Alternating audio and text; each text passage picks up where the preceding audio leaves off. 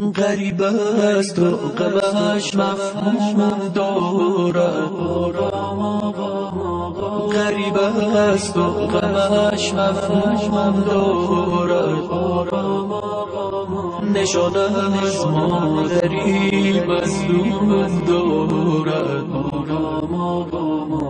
نشان از مادری مظلوم دارد. رضا عطر حضورش در خراسان، رضا عطر حضورش در خراسان، صفای 14 معصوم دارد، صفای 14 معصوم دارد.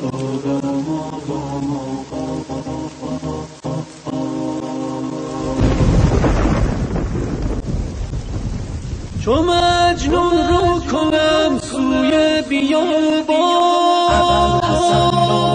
بخوانم دوست را با چشم گریان. A stranger he is called, buried in a remote land, yet men and women stand in amazement of his humility, knowledge and wisdom.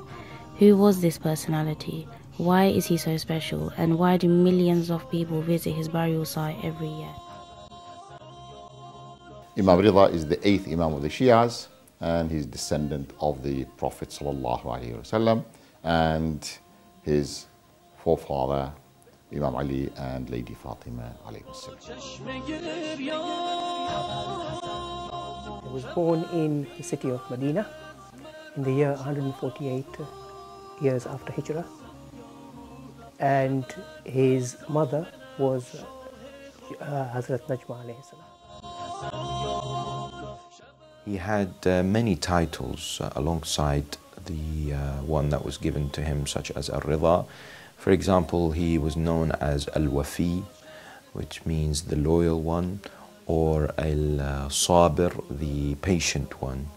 And he is considered to be the most knowledgeable man of his time. Many people came to him and referred to him when it comes to matters of faith and seeking guidance on aspects of their lives.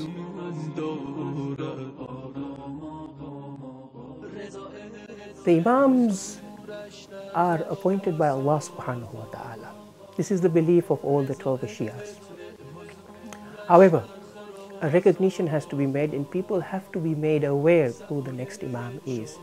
And it's always been the case that the Imam of the time would inform his closest followers as to who the next Imam would be, so that after their death there is no succession.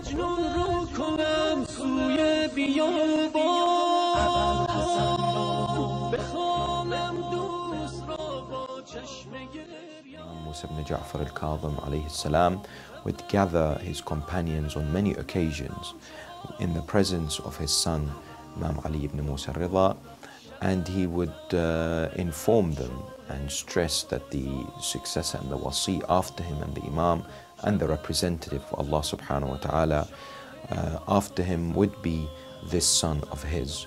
So for example, we have Zayd ibn Marwan al-Qandi, who says in a narrated hadith found in Kitab al-Irshad by Sheikh al-Mufid, that once I was in the presence of Imam Musa al-Kadhim alayhi salam, who showed me his son and said, "This is my son, his writings are my writing, his teachings are my teachings, his words are my words, his messengers are my messengers, therefore you should follow him and obey him after me."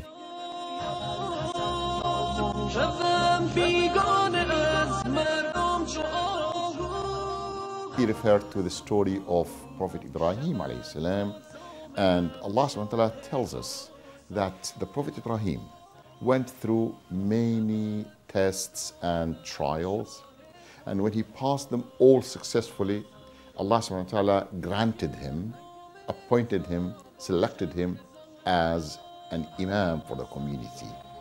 وَإِذِ ابْتَلَى إِبْرَاهِيمَ رَبُّهُ بِكَلِمَاتٍ فَأَتَمَّهُنَّ قَالَ إِنِّي جَاعِلُكَ لِلنَّاسِ إِمَامًا. So imamah means the divine leadership, which means that not selection in the sense that people will vote for him or election is there. It is the appointment from Allah subhanahu wa ta'ala.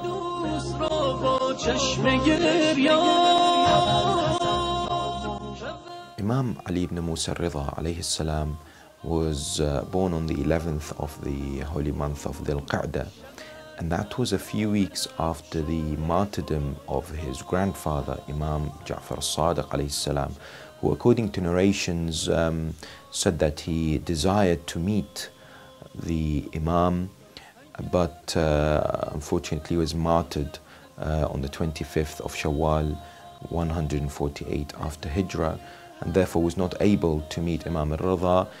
Narrations from Imam Sadiq mention how he stressed and emphasized the position of Imam Ridha, that he was the illuminating light of the Ahlulbayt and that the knowledge will ooze from him.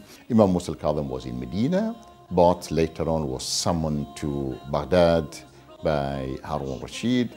So later on we know that during the imprisonment of Imam Musa bin Ja'far, Musa al-Kadhim alayhi salam in Baghdad, Imam Ridha was in Medina. So he was born in such a family. His father, Imam Musa al-Kadhim alayhi salam, the seventh Imam, his mother was Najma Khatun, the respected lady who brought him according to the Islamic standards. So a pure and purified father, very respected mother, and from this father and this mother, Imam Ali ibn Musa Ridha was in a best position to lead the Muslim Ummah after the seventh Imam. Opened his eyes. The first person, the first face that Imam Ridha saw was that of his father, the Holy Imam. And it was customary, and it is a sunnah. The seventh Imam recited the adhan and the iqamah, and he gave him, as according to certain traditions, sweet water or honey. He made him taste it. There was joy in the house, there was celebration in the house, because a beautiful baby had been born.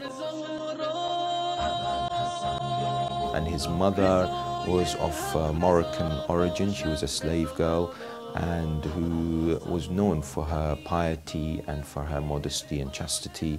And Imam Musa ibn Ja'far al-Kadhim alayhi salam had selected her, and she had seen this type of relationship or this selection in her dream and understood that she had an important role to play. The childhood of the Imams is somehow like the other childhood from other people, but the distinction is there that the Imams have been and always been trained to be the role models, the exemplars, the teachers, the guides for the humanity. This means that all the Islamic values, all the ethical enhancements and whatever leads to purification of the soul, every single step was meant to serve that purpose, to go towards that goal.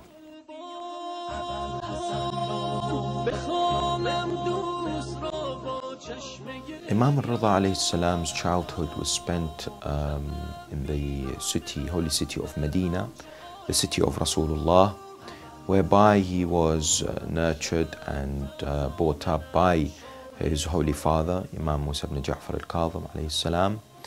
And he was, of course, deprived of being in close proximity to his father, because his father was very much persecuted by the Abbasid Caliphs at that time.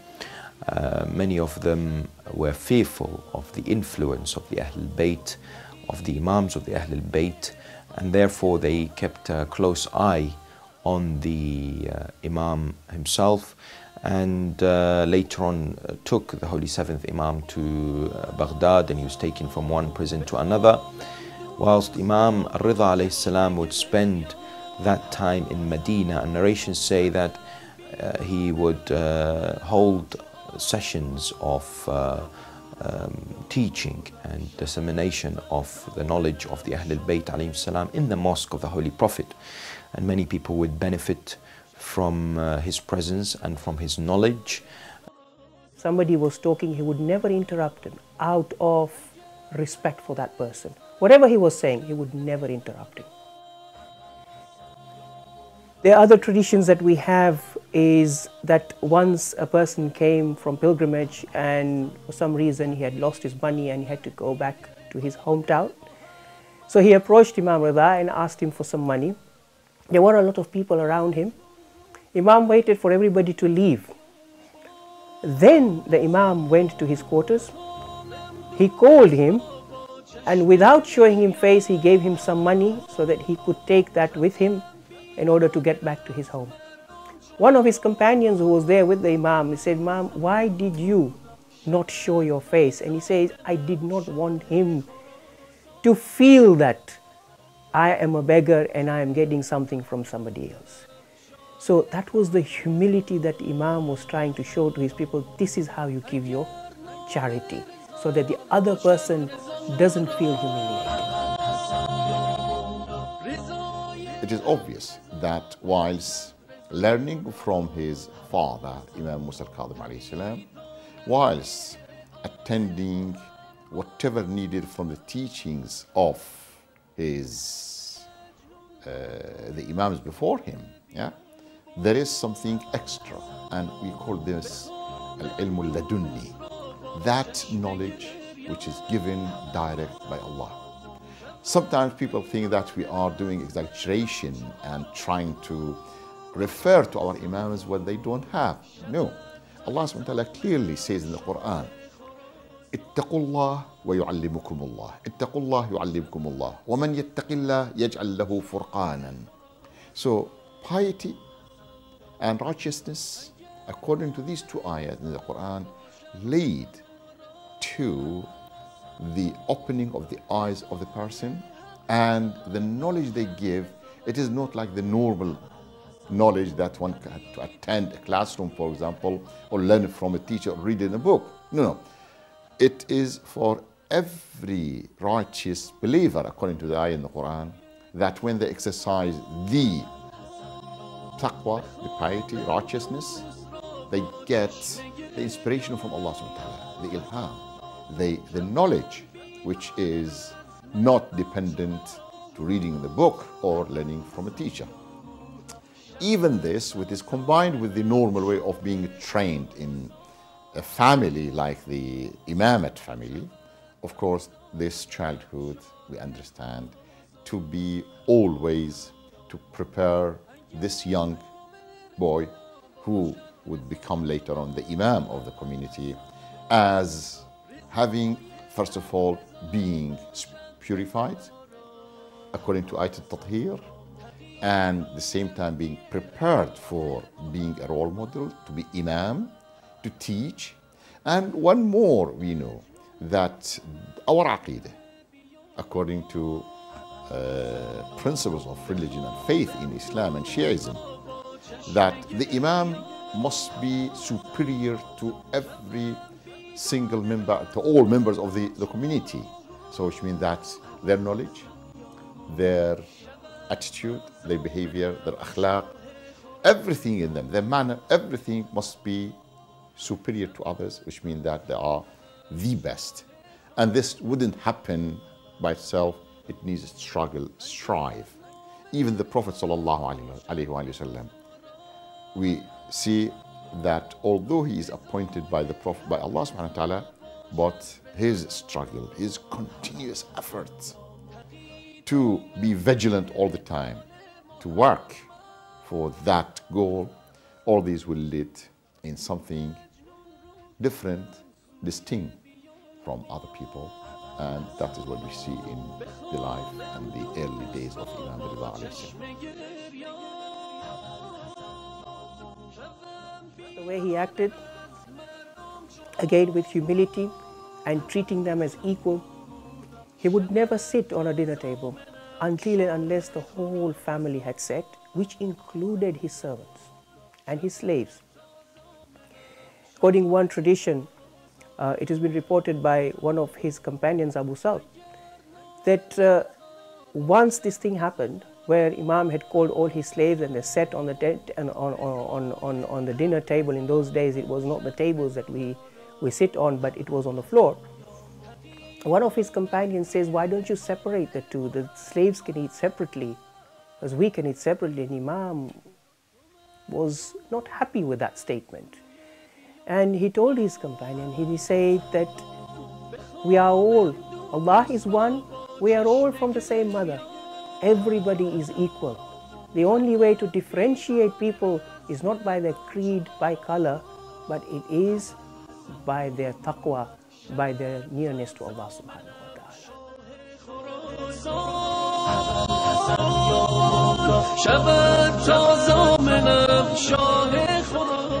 Going to the public bath.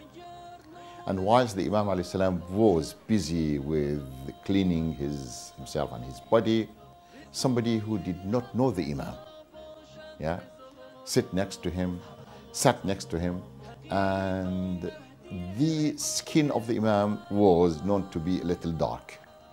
So that gentleman who sat next to the Imam alayhi salam, he said that, "Oh man, will you please pour some water on my head and help me with washing myself?" The Imam alayhi salam did not say no. He helped him, and the other people were surprised and then tried to blame him. "Do you know who is that? He's Imam Ridha. He is the 8th Imam of the Shia. He is the descendant of the Prophet sallallahu alaihi wasallam. How dare you to look down on him and think that, oh, he's like a servant to help you with pouring water on you." So he apologized, but the Imam alayhi salam said, no problem. I mean, it is just a request from any fellow Muslim or fellow believer, and I was happy to do so. On the table as we look for the dinner or lunch, without inviting the servants, those who normally would be considered as the lower class in the society, to sit with them, to eat with them, and not to start eating before they eat. So again, this shows the spirit of Imam alayhi salam is so high and so great that he treats even the servants, even the people who normally are counted as the lower class of the society, treat him in a very, very reasonable and great way.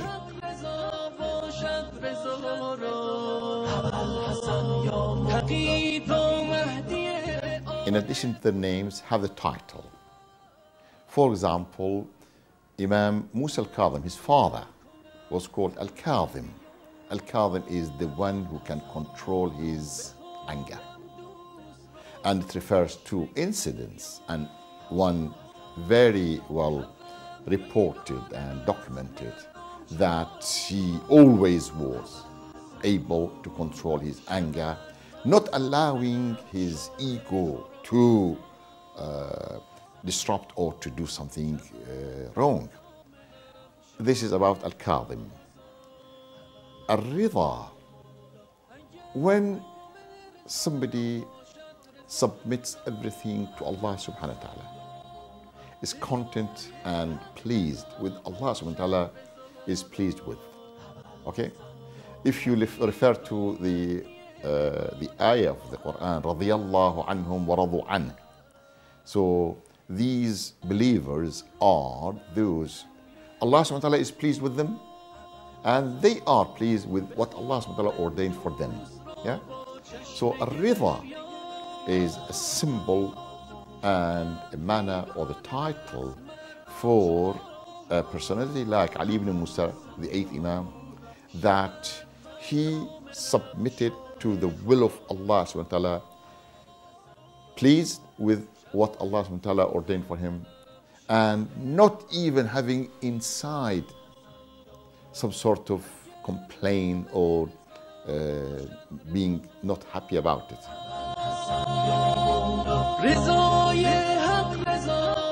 Ridha was a name, was a title given to the 8th Imam by his father, according to many traditions.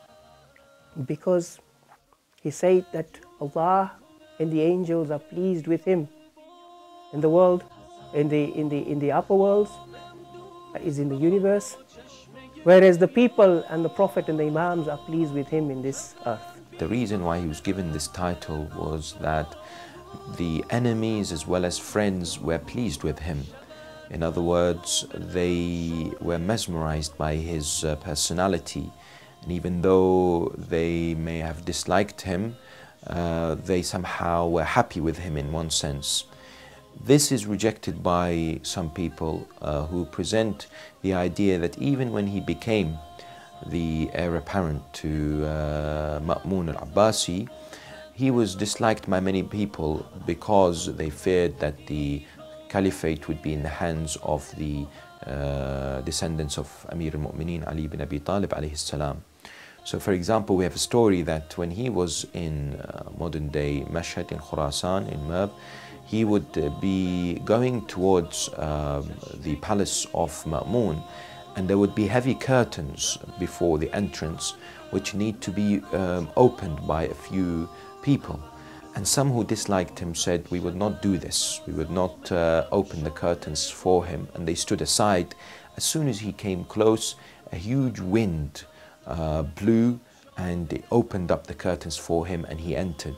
And likewise when he left, the same thing happened. This demonstrated that many people there as well as in Baghdad who were also against the caliphate of Al-Ma'mun, the supporters of his brother Al-Amin who was killed by Al-Ma'mun, despised the Imam. فلا وربك لا يؤمنون حتى يحكموك فيما شجر بينهم ثم لا يجدوا في أنفسهم حرجا مما قضيت ويسلموا تسليما. In this ayah, Allah subhanahu wa ta'ala tells us about the criteria of Iman, faith. That faith and Iman and the complete Iman will not happen if we do not surrender, we do not submit to the will of Allah subhanahu wa ta'ala. يُسَلِّمُوا تَسْلِيمًا. So Imam Ridha alayhi salam was named and called as Ridha because of that. Allah subhanahu wa ta'ala is pleased with the individual, and the human being is pleased with Allah subhanahu wa ta'ala. The word Ridha and its derivatives are mentioned many times in the Quran, and it highlights this complete contentment and satisfaction of the human being with their Creator, the Almighty subhanahu wa ta'ala. In other words, they're submissive. Whatever is presented before them, they are patient and are steadfast, and they do not complain to anyone, neither do they express their unhappiness about what is happening to them to Allah subhanahu wa ta'ala. Rather, they are thankful at all times. And one thing what we need to understand is these titles that were given to the Imams, they are not restricted to one Imam, and this is not something that can be applied to one and not the others. So for example, Imam Sadiq is also from those who are considered to be of the Radhin, or he was also known as a Ridha. Likewise, Imam Al-Kadhim was also a Sadiq. But these titles were used by the people at that time to describe a character that was distinguished and that stood out from the personality of the Imam concerned. Therefore, all the Ahlulbayt alayhim salam enjoy these special characteristics that got them so close to Allah subhanahu wa ta'ala, but sometimes they were known by certain titles that people knew them by.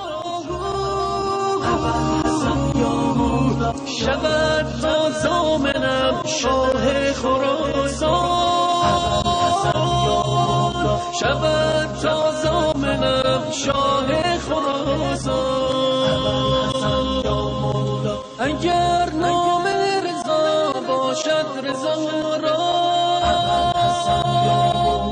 رضای حق رضا باشد رضا را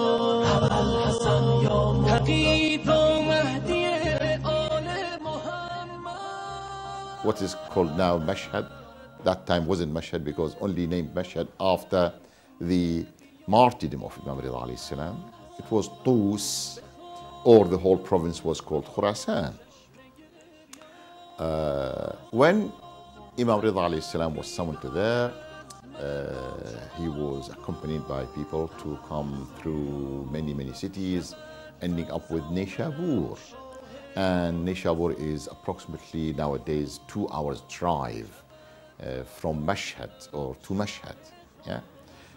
Where the history tells us that thousands of scholars and narrators of hadith went to welcome Imam Ridha alayhi salam and listen to a hadith from him. And that hadith was so important that it is called by all scholars as the golden chain, Silsilat al-Dhahab.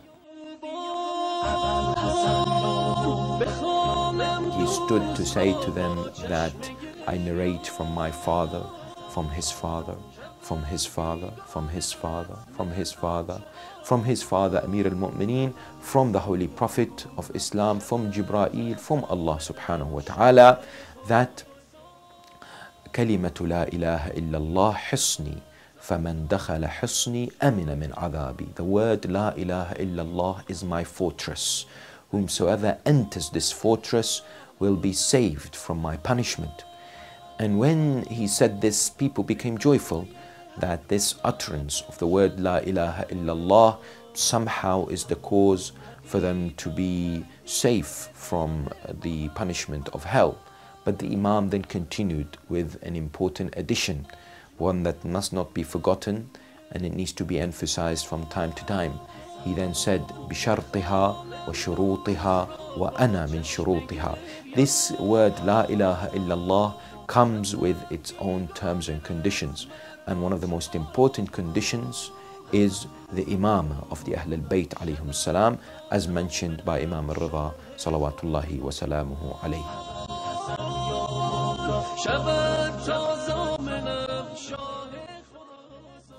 There is a science called the Ilm Rijal, where before you confirm the authenticity of the hadith, you look at the chain of narrations. And then you would study the lives of each of the narrator to find out whether what was the lifestyle of that person, whether he was an authentic person, or whether he was there during the time that the hadith was transmitted to him. All this is a science that is this is a science of understanding whether the hadith is authentic or not. In this case, the Imam, when he started the hadith, he said that I have heard it from my father, who heard it from his father,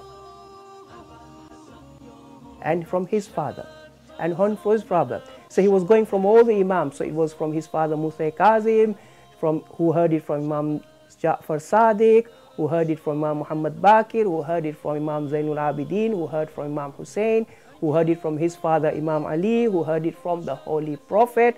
And the Holy Prophet said that Jibreel came with this hadith to me, which was from Allah subhanahu wa ta'ala. Now if you look at this chain, you don't need to work on Ilm Rijal, because these were infallibles. These were people who never ever lied in their lives. And therefore the authenticity of the hadith has been stamped. And that is why it is said that the chain is the best chain, and it's a golden chain.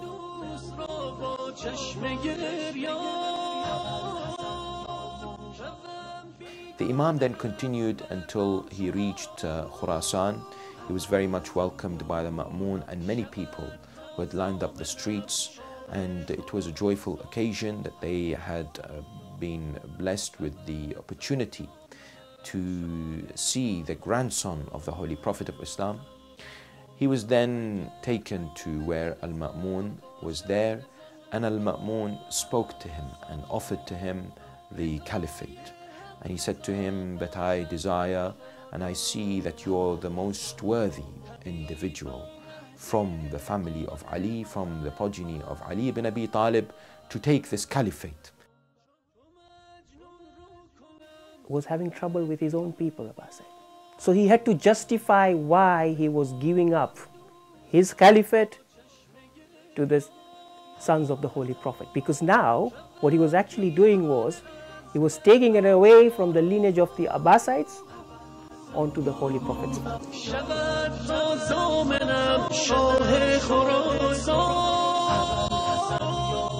Imam Ridha alayhi salam knew exactly that Al-Ma'mun would never relinquish and surrender the Khilafah. And of course this was a ploy in order to somehow demonstrate to the people that Al-Ma'mun was willing to give it up to the sons of Ali. So Imam Ridha alayhi salam refused. They've tried all the other ways, it hasn't worked, is put the Imam into power, then tell the people that, look, the Imam whom you say has renounced this world has not renounced this world. He loves this world and that's why he's taken on this caliphate. And dirty his hands in the cruelty that was taking place within the Caliphate of Abbaside. So that was his grand plan. When he sat with the Imam and he offered him with honor the Caliphate, Imam refused. But he insisted, no, you must. At that time, the Imam gave him an argument which he could not, he had no reply for. Imam said that Caliphate, as we say, as has been going on, is ordained by Allah subhanahu wa ta'ala. In other words, the position that you have attained as a Caliph is from Allah. So if that is the case, and it is from Allah, then you should not vacate it because it is the wish of Allah. However, if that caliphate does not belong to you, then you have no right to give up something that does not belong to you.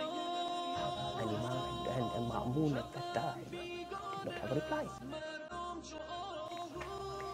Knowing that if Imam accepts the caliphate, he becomes the heir apparent, then with his schemes, if he is able to get rid of the Imam, he automatically becomes the Caliph. See how much authority he can have over the people, because he can say, now I have become an heir apparent of Musa ibn Raza. These were the reasons why he was trying to convince the Imam to take it.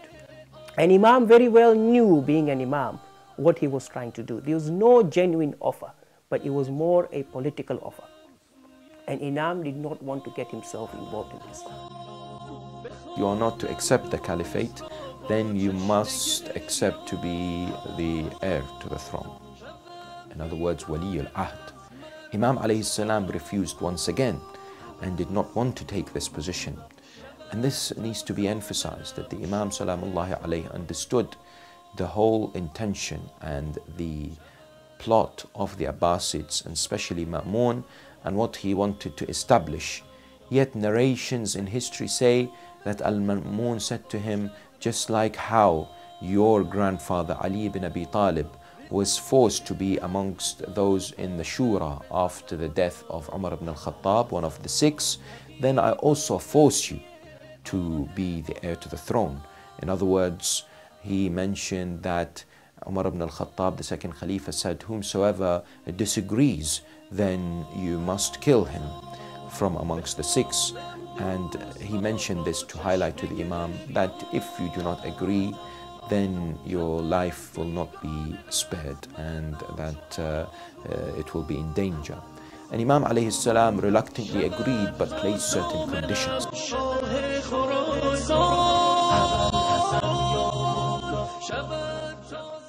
We have strong evidences that the Imam did not accept. We have strong evidences, proofs, to say that when he requested the Imam, Imam said, no, I don't want this. Because he knew that it is either a political game or that he will not stand, or he can't continue the appointment, or that is again something which is temporary solution for whatever problem was there. But in the long term, this wasn't practical. Yeah, Imam knew that. but he was forced to do so. And when somebody is coerced to do something against his own wish, especially when there are some threats here and there, not only for himself, even for the whole community. So the Imam alayhi salam said, okay. But what happened that on the very first demonstration of Imam's position as to lead the Eid prayer, when Al-Ma'mun noticed, and his consultants and advisors, noticed that, oh, now everybody will turn to Imam Ridha alayhi salam, and they will have this strong allegiance to Ahlulbayt alayhi salam. So immediately changed his mind and led to the martyrdom of the Imam alayhi salam. Acceptance of Imam Ridha alayhi salam to become the heir to the throne to Ma'mun was that I do not instruct, in other words, I do not initiate any commands, neither do I prohibit, neither do I give any fatwa, neither do I become a judge in any matter, neither do I appoint anyone or sack anyone, neither any involvement in the day-to-day running of the government or the rulership. In other words, what the Imam alayhi salam wanted to do was to highlight that Al-Ma'mun had simply forced the Imam to become his heir to the throne just as a name. In other words, he was just there for the purposes of Al-Ma'mun, and that he would not take place in the day-to-day running of the governorship at that time. Does not mean the Imam never did Amr bil Ma'ruf, Nahi anil Munkar, because every time Ma'mun did something wrong, he would admonish him that you have not done this right, you have not done this right, this is not what you should be doing it. And day by day Ma'mun realized that he is not achieving his aims and his goals, that he thought that he would gain out of this, but he was not. In fact, Imam kept constantly reminding him to fear Allah, and what he was doing was not right, and he was not acting for the benefit of the Muslim. He used those 2 years that he was in Mar for the benefit of the Ummah. What happened? 3 main things happened. First, people got to know the Prophet's family better.